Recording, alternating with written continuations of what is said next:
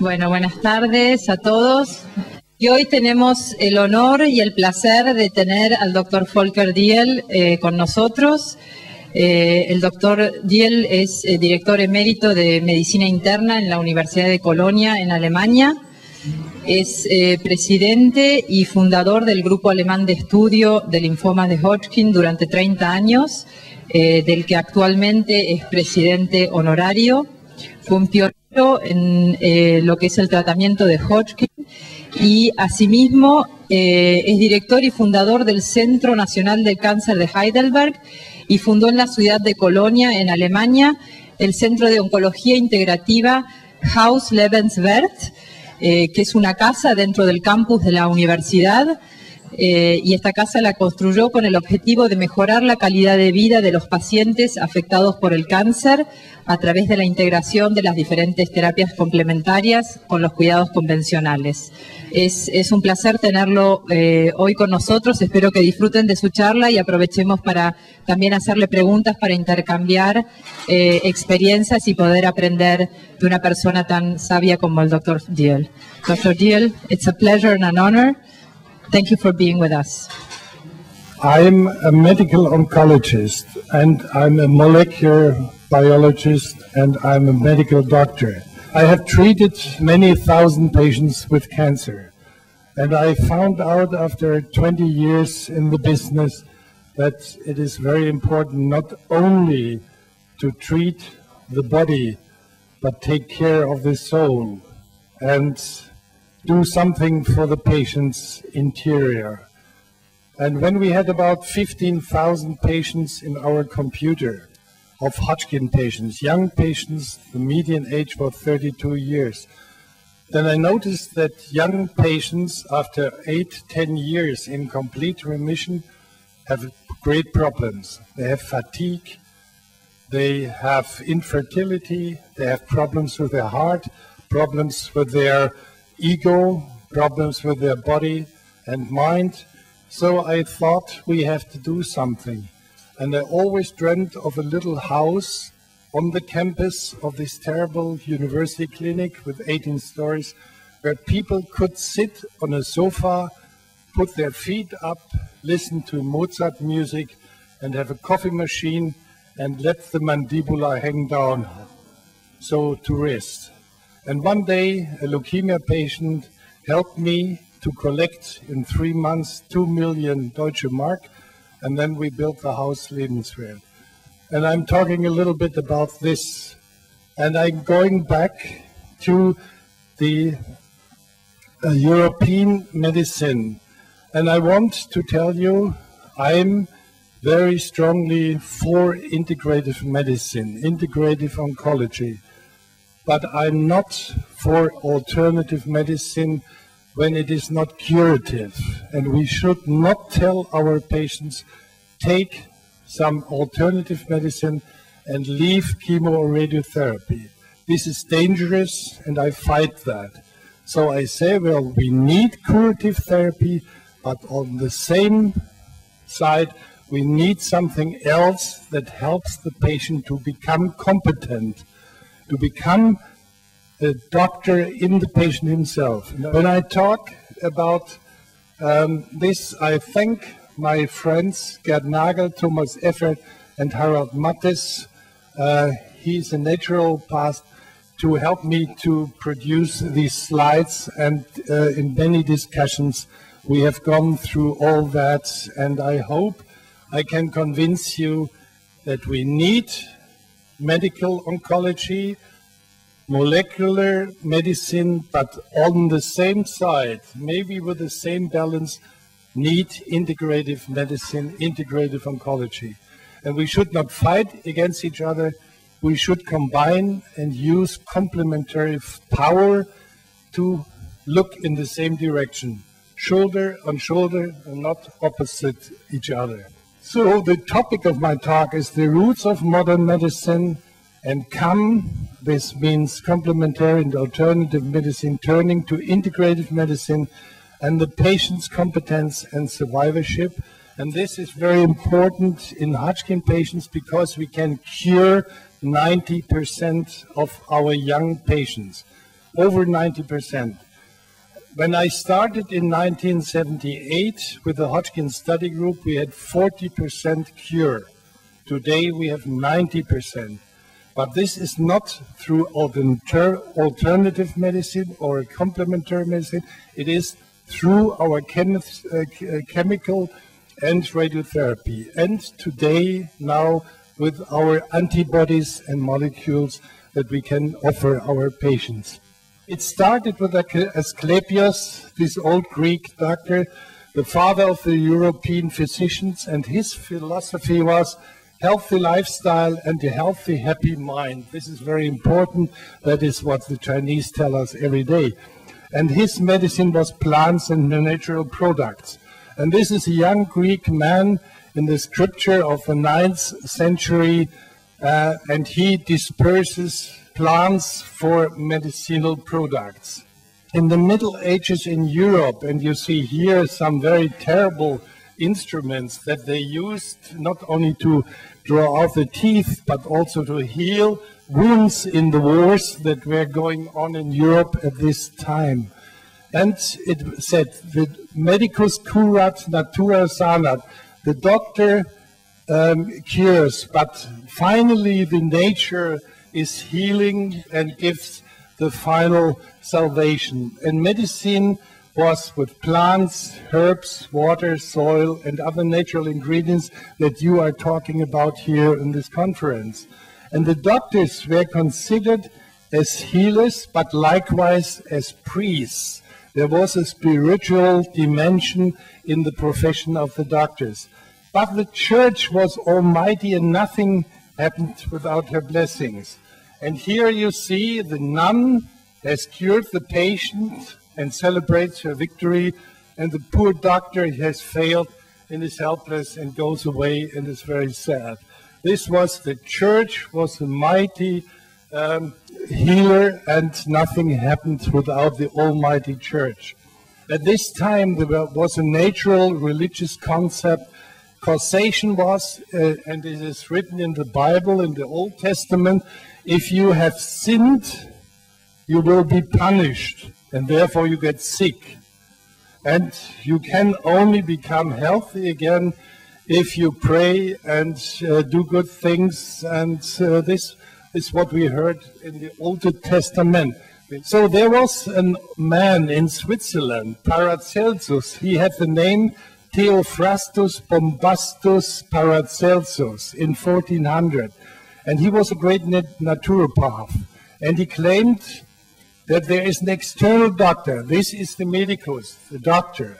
And there's an internal doctor. This is the doctor in the patient. And both are responsible for the healing process. That means the salutogenesis. And this dogma of Paracelsus is a big discussion now in Germany when we talk about patient's competence. That means doctor finds the doctor in the patient, and then they talk to each other on eye height. Not here the doctor, here the poor patient in the bed, and you talk over the patient. See that you are always in eyesight, and try to keep the computer out of the vision between the doctor and the patient, because then there is an interruption of the eyesight. So in the other influence in Europe, an alternative or complementary medicine was the traditional Chinese medicine. And here, as you all have heard here on this talk, on this conference, health is a balance between yin and yang and the 5 elements, an equilibrium of body, mind, and soul. And disease is a disharmony of yin and yang, and a disturbance of the flow of life energy, the qi, whatever the qi is, I don't know, and no Chinese could really explain. We discussed it with Laura. Possibly it's our soul, our spirit, our internal power of life. If this is gone, we are dead. So whatever qi is, let's take it at our internal life and our power to live. And so what these people do and preach in the traditional Chinese medicine is acupuncture, massage, breathing exercises, and the movement, the Tai Chi and Qigong. And this is the most important thing for young patients when they have fatigue. And they sleep and they get up and cannot work. The best is active mobilization, what the Chinese tell, the Qing and Chang, and we call it shadow boxing. And psychology, pharmacology doesn't help. The only thing is the active movement of the patient himself. What the influence of traditional medicine is health, is the balance of the individual with the social, natural, and the equilibrium of body, mind, and soul. And disease is a disturbance of the genetic and somatic homeostasis, the balance in itself, the perturbance of body, mind, and soul. And what is that? The causation is bad lifestyle, is disharmony with nature and with the surrounding, with the clan, with the family. It's very important in Africa and in China. And the symptoms are disease, and what you could do is natural drugs, restitution of mind, soul, homeostasis, and this is coming in harmony with yourself, get the flow of your energies. So what happened is European medical medicine and traditional Eastern medicine is now producing modern science and technology-driven medicine. But here is the computer, here is the laboratory, is pharmacology, is molecular biology, and modern science-driven medicine is characterized by evidence-based, disease-oriented pathogenesis. We want to know whether the virus, the bacterium, causes the disease. The outcome is very important, that people live and are healthy again. Primary endpoint is kill the last tumor cell, and psychosomatic and social aspects are secondary or tertiary, and most of the doctors in molecular medicine do not take very much care of that. And this is a problem. When I understood that, I said, well, we have to do something. So what happens is that we understand today that our tumor is DNA, a misinformation in the DNA, gene mutations, viruses, chemicals, ionization, and the disease is an organ cancer. And then we use chemo, radiotherapy, or molecular genetic targets. We use antibodies or molecules, and then the tumor has gone. But what happens with the soul of this patient? What happens with the patient? Modern science has created the molecular medicine, and we are very proud of that. We have cure in about 90% of our patients. But the patient, he wants something else. He wants to be caressed, he wants to be put in a pallium, a mantle around him, or that people take care of him and touch his soul. The patient wants solace and for his soul and mind, and he wants somebody to put his hand on his wounds and be with him when he is sad and wounded. So calm today has become a mixture of unproven alternative methods and useful supportive measures used by many doctors to strengthen and reconstitute the self-healing capacity of cancer patients who are weakened by chemo radiotherapy. Complementary and alternative medicine are very, very prone in America, and you see that about 33.9 billion out of the pocket are spent every year for calm products, non-vitamins, non-minerals, practitioner costs, yoga, and whatever. So this is an enormous market now in the United States and also in Europe. The most commonly used calm therapies in Europe are psycho-oncology, homeopathy, anthroposophic medicine from Steiner, and the Chinese methods including acupuncture, phytotherapy, naturopathy, osteopathy, and chiropractic. Why do patients use that? And I am sure that about 80% of my patients getting chemoradiotherapy used under the table something alternative. So I always said, please take it up on the table and let's discuss it. Let's know what you do. Because if you take something that is not helping you, but harming you, and interacting with the chemotherapy, it's dangerous. So please ask your patients, what do you take that I do not know? And please, let's talk about it. So why do patients do that? They expect higher cure. They want to help to control the symptoms. They want something for the soul. And they want to reduce side effects of cancer treatment, but it's sometimes very hard. And they have a better control over their lives and take an active role in their salutogenesis. And they're wanting to get better, feel better, and live better. Sometimes there are believers, I think it's the acupuncture is working, and the other says, well, please, I had enough, give me some aspirin. So there is a little bit shift between 50% of our patients. So in Germany, mistletoe, and in Switzerland, and in Austria, it is very pronounced. It is very difficult. There's an enormous popularity among patients, but there is a strict refusal by many doctors. But it is that we do not know too much and we do not talk to each other. The naturopath and the medical oncologist don't want to talk to each other. But there is definitely an effect of this mistletoe, and I take this as an example of things that are taken beside our chemoradiotherapy. So there is tumor inhibition, there's immune modulation, it is a cytokine, and there's immune protection, and sometimes there is improvement of quality of life. There's a big review about the power of the complementary cancer therapies, and especially of mistletoe. And this group in Germany, Kienle and Kiene, is a couple, they say the best evidence for efficacy of mistletoe therapy exists for the improvement of quality of life and reduction of side effects of cytotoxic therapy.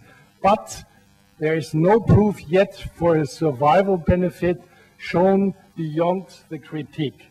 And therefore, in a Cochrane review, it is said you have to do well-controlled, randomized prospective studies, and you have to have independent evaluation of the results in the positive breast cancer studies, and then repeat in different settings, and don't take the controls away. You have always to have a control, otherwise you never can prove it.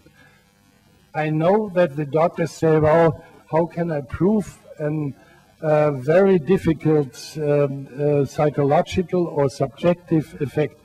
I know it is a very big problem. It is much more difficult than testing chemotherapy versus radiotherapy. But we have to think about how we can prove that. Otherwise, the market will always be an alternative market and doesn't come in the grapevine of the normal oncology scenario. So what we have in Nature reviews is anecdotes, and what is missing are large randomized clinical trials. And this is just what we need. We need large clinical trials and get away from just the subjective emotional anecdotes. So today, the fundamentals of modern oncology is a shift from calm to integrative medicine. We have the conventional cancer therapy that we all think is very important. Chemoradiotherapy, targeted therapy with new molecules, antibodies, and gene therapy. But at the same time, we have to integrate the complementary cancer therapy. That means partnering the patient and building a coalition between doctor, patient, and survivors. Being able to know what causes the cancer, but also being able what helps the patient to get healthy and living in harmony in himself. So there are complementarities between pathogenesis and salutogenesis. Mainstream medicine asks for the pathogenesis. Why do people get ill? What are the risk factors? Welfare, healthcare, we can help this patient with our chemotherapy, with our randomized studies. So what is the mission? save the drowning man. And integrative medicine has salutogenesis as the main target.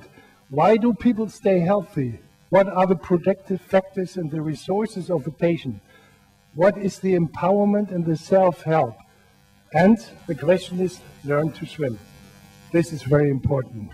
Aaron Antonovsky, who created the expression salutogenesis, he said, not the circumstances itself define the luck of man, but the ability to cope with these circumstances. That means if you are sick, you have to face this is a reality, and I have now a new lifestyle. I have to get rid of this disease, but I have to fight it, and I have to do my own possibility to fight against it. This is very important, the rule for the patient in difficult times. Never give up, don't stop to fight. This is extremely important for our cancer patients. So integrative medicine sees the patient as partner, as subject, and not as object. Not as object of the doctor's powers, skills, and expertise, and integrative medicine helps him to become a competent partner of the doctor. What is patient's competence? The definition of patient's competence is the ability to integrate cancer, the handicap or trauma into an individual strategy of the patient himself, to self-defense policy in an attempt to overcome the hardship and try to live a normal life. This is very hard. The patient subjectively wants to understand his or her illness and seeks ways of self-healing power. That means salutogenesis. The doctor is interested in the pathogenesis of the disease. He objectifies the disease, and he says, well, did we have a complete remission? Is there a progression? What is the tumor-related symptoms? And he does not meet the psychological and spiritual demands of the patient, at least not very often. I come back to my friend Paracelsus, Bombastus Theophrastus. He visualized a better understanding between the patient and the doctor, who both recognize a complementary reality and experience the disease. When the treating doctor speaks to the doctor in the patient on the same eye height, and this is extremely important. If you understand the doctor in the patient, what he knows about the disease, what is his power, his empowerment, his strengths, his fear, then you understand the patient much, much better. So the external doctor, this are we operate, we radiate, we chemotherapy, target therapy, but this is the doctor in the patient.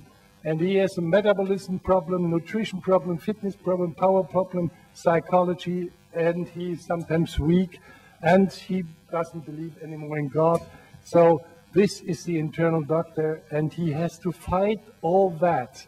And we are just objectively giving radiotherapy, chemotherapy. It's much easier for the doctor. But here is the big problem in our patients.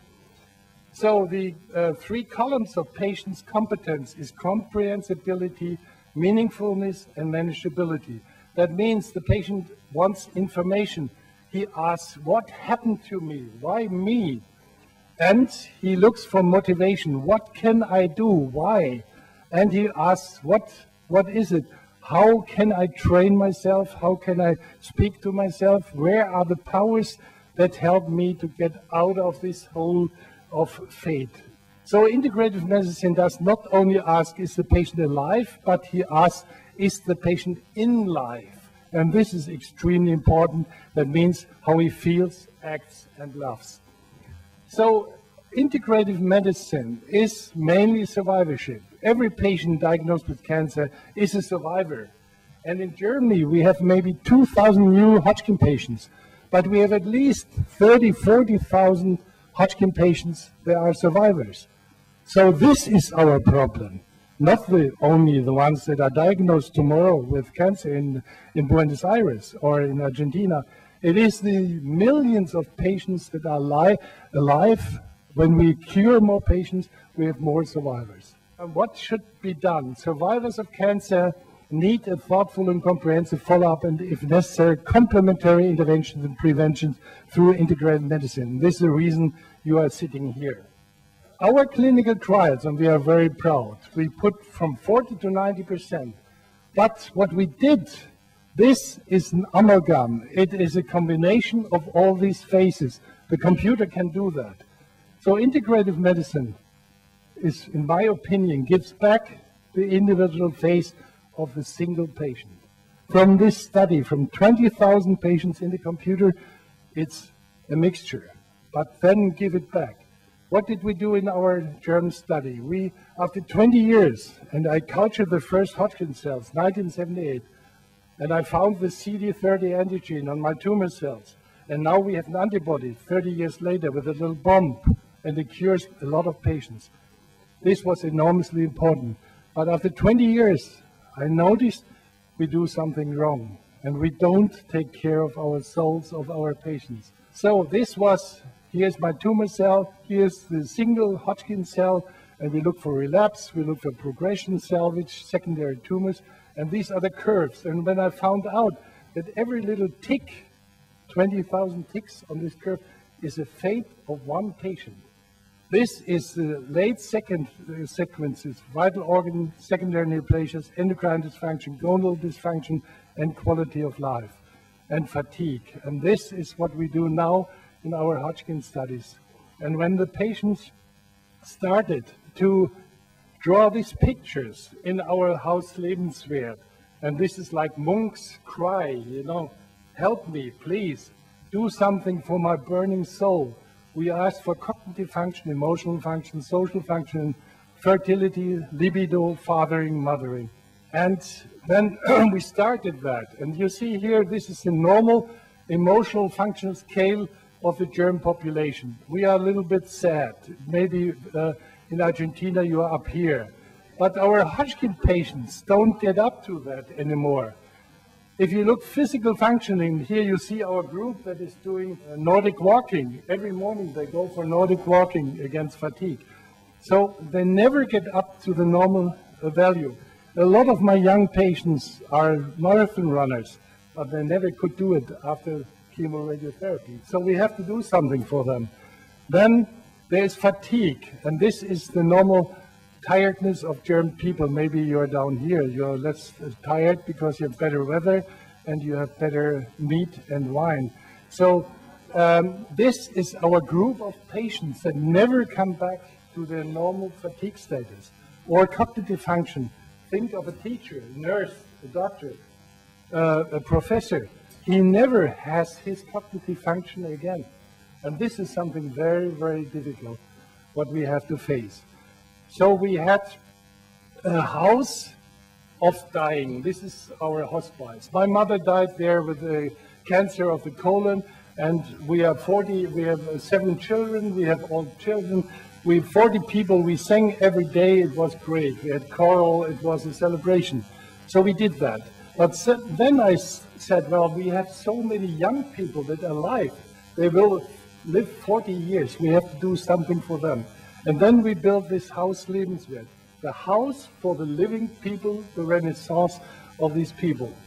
That means we realized the dual reality of the cancer patient. This young breast cancer girl painted that. She dreamt of her hair, but she was still there. And the other patient, this beautiful lady, had her hair always in front of her. And she said, well, there is a dichotomy between the patient's phenotype. And she asked me, who cares for my soul? And this was a cry when we started this Hauslebenswert. Unfortunately, now this doesn't get out. So actually, here's a text that is overwritten by this Hauslebenswert. It's not a very nice house. It's very nice. It was 2 million Deutsche Mark. Today it would be maybe 2 million euros. But at least we have a room where the patients can meet. They have conferences, they have psychological treatment, they have physical treatment, they have Tai Chi, Qigong, aromatherapy, they have acupuncture. And this is all third money. We have to collect 500,000, we beg for 500,000 euros every year to pay for this house. We don't get money from the government, we don't get money from the healthcare or insurance, so everything is backed. Please help us. And the patient do that. They're very happy. Lebenswert has become a model of integrative medicine in Germany now. So we do psycho-oncology, we have 5 psychologists, art, painting, sculpture, gymnastics, music therapy, Feldenkrais training, Nordic walking, dance group, acupuncture, we have a theater group, and we have a choir. And this choir is really good. So if the patient starts and paints a picture, it's dark, it's black when he is depressed. And then when yellow and green and blue colors come up, I know the leukocytes go up, the thrombocytes go up, and the soul is lifting up to heaven now again. And this is very important. So we have a choir. It was terrible when they sang the first time. I play the violin, so I can tell you. But now this choir, every Tuesday, with this opera singer, they are meeting, and this is an excellent choir. They give concerts now in Cologne, you know. It's unbelievable. And this means integrative medicine could be the balance between cure and complemented by care and ambition of our molecular biologists, medicine, people like me, mitigated by empathy, and this is important. So I want to conclude, we as doctors should be the modern Janus figures. This means Janus had 2 phases. One, looking at the evidence-based medicine and kill the last tumor cell. But the other one, look at the suffering face of a human being, demanding the most empathy we as doctors can offer in our life. And I want to conclude with this, my friend Antoine Saint-Exupéry, and the little prince went back to meet the fox. And now here is my secret, a very simple secret. It is only with the heart that one can see rightly. What is essential is invisible to the eye. It is the time you have wasted for your rose that makes your rose so important. Men have forgotten this truth, said the fox, but you must not forget it. You become responsible forever for what you have taken care of. You are responsible for your rose. And I think our rose is our patient. And I think integrative medicine is now coming and meets academic medicine. And you see, we are not too far. We are sailing off, and we have to give the best proof what we do, but we should not get in fight with modern medicine. Thank God that we have these molecules, that we have the antibodies, but we have to add something integrative, complementary. I thank you very much. This is my group in Cologne that helped me, and I thank you for your attention.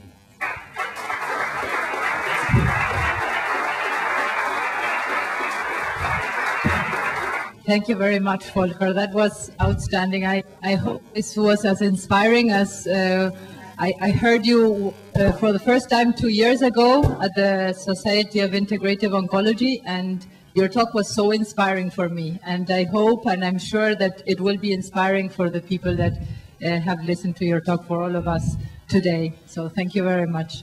Let me start by asking, how is your view on how you face medicine and integrating all these complementary therapies with your patients? How is it for your other colleagues, for the oncologists and for the people in academic institutions? And I know this is a tricky question, but I'm happy if you can give us some light on this. It is very difficult.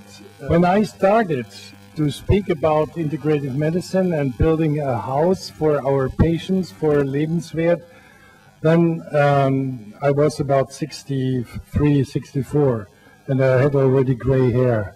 So my 100 young doctors that really loved me, and we are like a family, they said, now our chief gets a little bit senile. He thinks of death and dying, and it is very difficult if you take in the university a young doctor who wants to become a professor, he wants to become famous, he wants to write a paper in the New England Journal, and then tell him, please come and speak with the patients. and take 30, 40 minutes to just face a patient and talk about his life and his problems.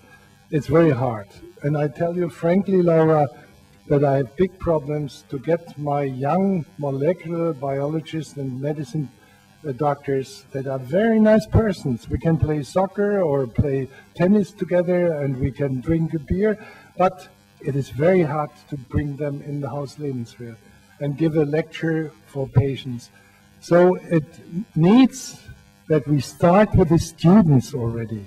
The students are very open, but when you once are in the rat race of the university or a big hospital and the administrator tells you how much time you should take for your patient, you have no time anymore for integrative medicine. They say this is soft skill and we cannot measure it by computer. So everything what is measurable by computer or by my molecular biology, that is what counts. And therefore it is very difficult, I tell you. Therefore start with the nurses and the young students. Get them a vision and a mission in their heart that they have to take care of the soul of the patients. Later, it's too late. How do you get your patients to believe in integrative medicine? You cannot prove love to your wife or to your husband. You only by wording. You can only do it by hugging him or bringing every Saturday a rose to your wife and say, well, I love you. And by doing things, not by just talking. So patients now talk to other patients and are giving testimony how much it helped that they have now psychological help in Haus Lebenswert. That means we have conferences with the patients. We will have in next year the 9th International Conference on Hodgkin's lymphoma, and we have 500 patients that come, and we have a patient day, and they talk about integrative medicine. And these patients give testimony. There's a question about if there's any specific treatment for children in your institution.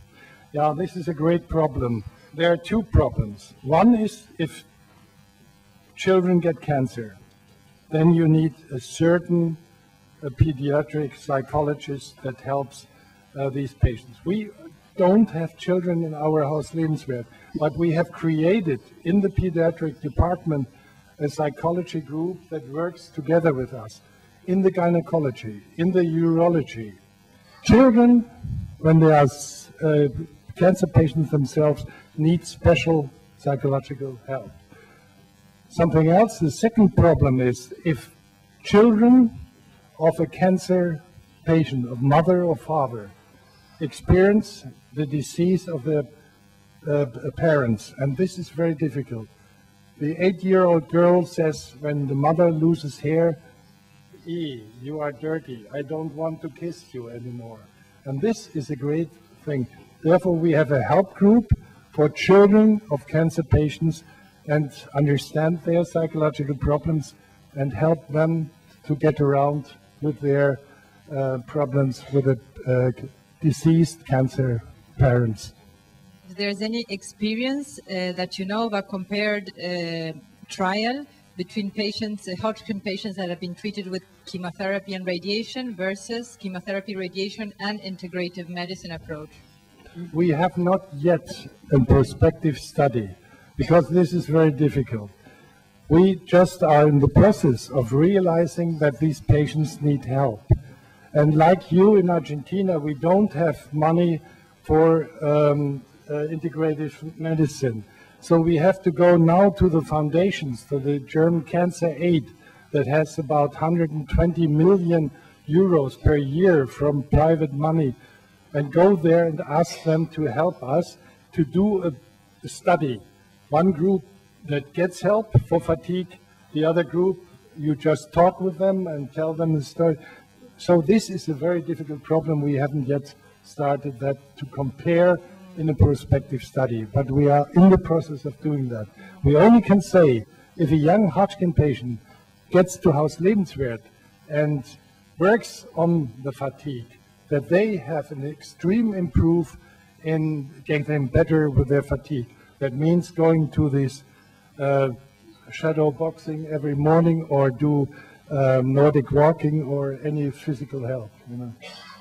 You have talked about salutogenesis, so and also about looking at the eyes of the patient is so important. Why do we call them patients? That means it has a meaning of something passive, patience and passive. And this implies giving a lot of power to the doctor. Why don't we call them something else? Give me an example. How should we call them? You know, what we tend, at least in the medical oncology and in the research, we call them partners. But many patients wouldn't like to be called partners. They sometimes think they are partners by coming with an internet and big papers from Sloan Kettering, from MD Anderson, from the lymphoma. If you want to go on the internet, look on the lymphoma.de, Deutschland. Then you see what we do with our website for lymphoma patients. And you can go in the internet, look lebenswert.de, then you can see what we do with Lebenswert. Unfortunately, so far it's only in German, so not in English. So I would think that a patient doesn't come from, that the patient is patient. It comes from suffering. Latin is paciente, is suffer. That means that the one that has an existential diagnosis of cancer is somebody who suffers, who is taken out of his way of living, and suddenly his life changes. It is an existential truth that there is a change in my life. So the patient doesn't want at this moment to be partner. He wants somebody who is taking care of his sorrow and understands and can listen to him. So I think we should think about something else. The worst would be if we tell him he's a customer. Say, now we have patients that pay for it, so they are customers. And they come like you take your car in the garage and say, well, I pay for it, I want it fixed. And they say, well, I have some problem with my heart, with my kidney, so please, here is 1,000 euros, fix it. This doesn't work. Patients are not customers. Patients are partners on a suffering dimension of life, and we have to realize that. But to stand over them and talk over there, whatever we say is existential for the patient. The scientific truth is not important. It doesn't exist for the patient. If you say somebody, you have Hodgkin or breast cancer, this is an existential truth and will change the life of this patient. This life will never be the same as before. We have to realize that.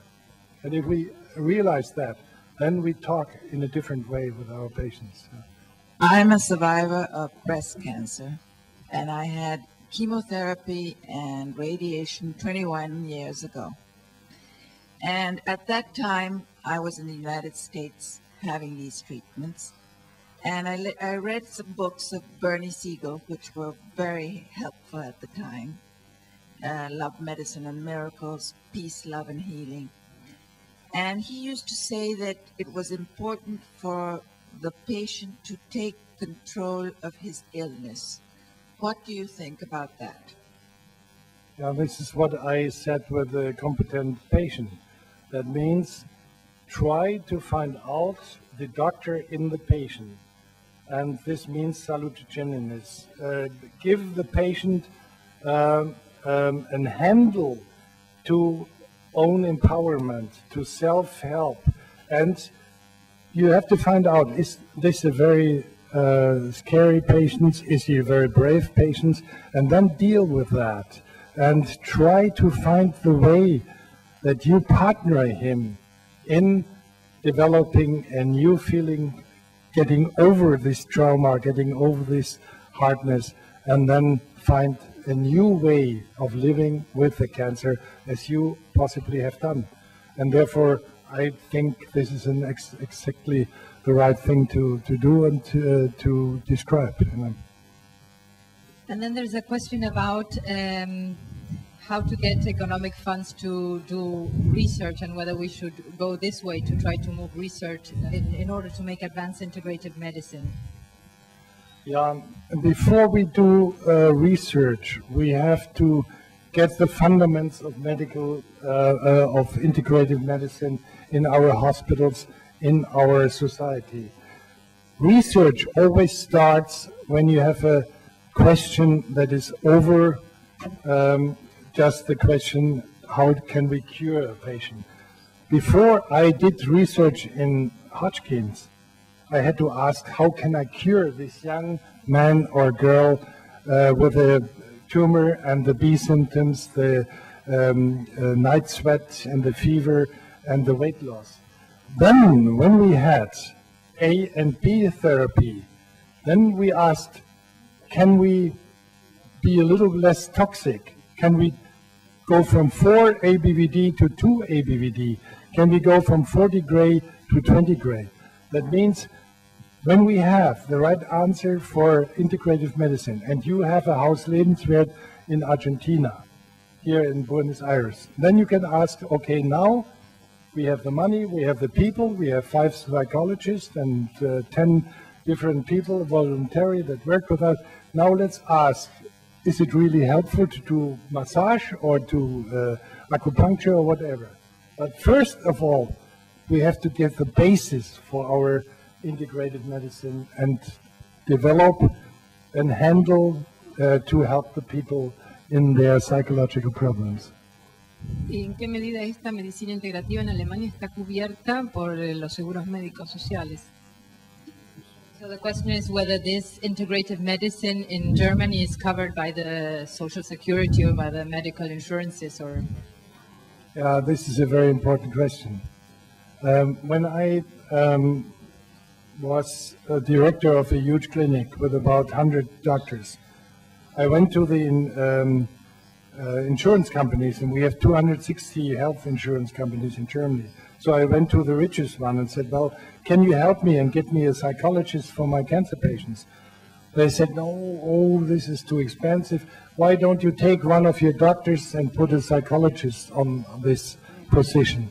So we have not yet, we don't have openings for integrative medicine, but we are in the process. And the insurance companies understand that the health of the survivors, cancer survivors, is much better when they get integrative medicine, psychological help, and the help that I talked about. So there is a process of now understanding that not only medicine is curing cancer patients, but also integrative medicine is very important. So we are just in the process of getting some money for this work in Hauslebenswert. Maybe in 2 years we get 2 psychologists, 1 doctor, and 1 musician that helps us from the HMO or the insurance companies. Not yet today. And I have one more question. If you could comment on whether you think that this integrative medicine approach is better to do it in an individual basis, or it's better to do in groups, like you talked about your prostate group or the support groups? It depends. There are people that need single help face-to-face.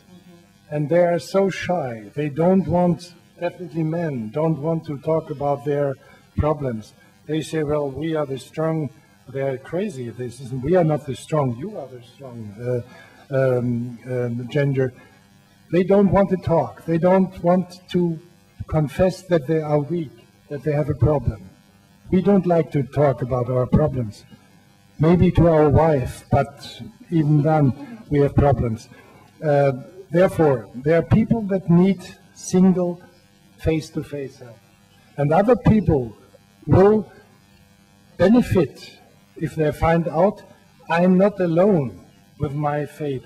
There are 2 others. They have a stage 2B Hodgkin. Was very strange. I had a beautiful young girl, and she got Hodgkin. And she was the first time she was sick. She wanted to go to Canada with her boyfriend, and suddenly she had a bit lymph node, had to take me out and got radiotherapy. And she was taken out of her life. So she went in the internet. She was very good with the internet. And she had a Steve in Seattle went on, and he said, yes, I had Hodgkin 2B.